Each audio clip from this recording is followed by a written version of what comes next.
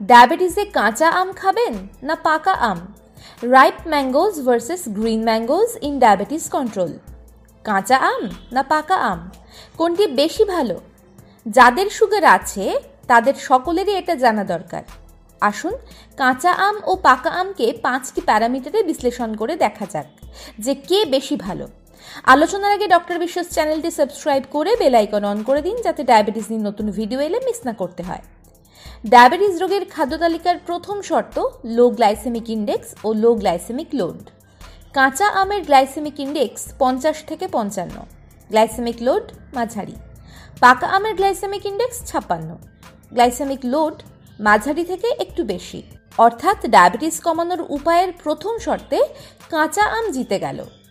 Diabetes রোগের খাদ্য তালিকার দ্বিতীয় শর্ত হাই ফাইবার।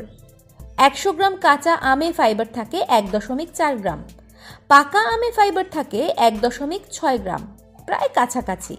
ডায়াবেটিস নিয়ন্ত্রণের দ্বিতীয় শর্তে কাঁচা আম ও পাকা আম দুটিই সমান। ডায়াবেটিস রোগের খাদ্য তালিকার তৃতীয় শর্ত লো ক্যালোরিজ।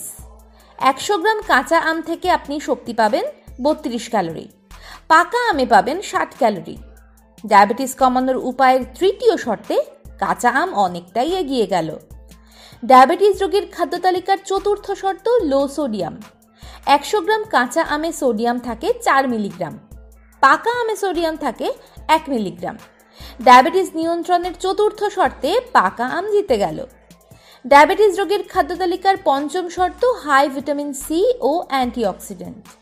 কাঁচা আম ও পাকা আমের দুটোতেই অ্যান্টিঅক্সিডেন্ট ঠাসা থাকে। 100 গ্রাম কাঁচা আমে ভিটামিন সি থাকে 86 মিলিগ্রাম, পাকা আমে 37 মিলিগ্রাম। ডায়াবেটিস কমানোর উপায়ের পঞ্চম শর্তেও কাঁচা আম জিতে গেল। 5টি প্যারামিটারে বিশ্লেষণ করে দেখা যাচ্ছে কাঁচা আম 5-এ 3.5, পাকা আম 5-এ 1.5। অর্থাৎ সুগারে পাকা আম থেকে কাঁচা আম অনেক ভালো। ভিডিওটি ভালো লাগলে লাইক করুন, খারাপ লাগলে ডিসলাইক করুন। প্রশ্ন থাকলে কমেন্ট করুন। আপনার যে কোনো ফিডব্যাকই আমাদের কাছে মূল্যবান।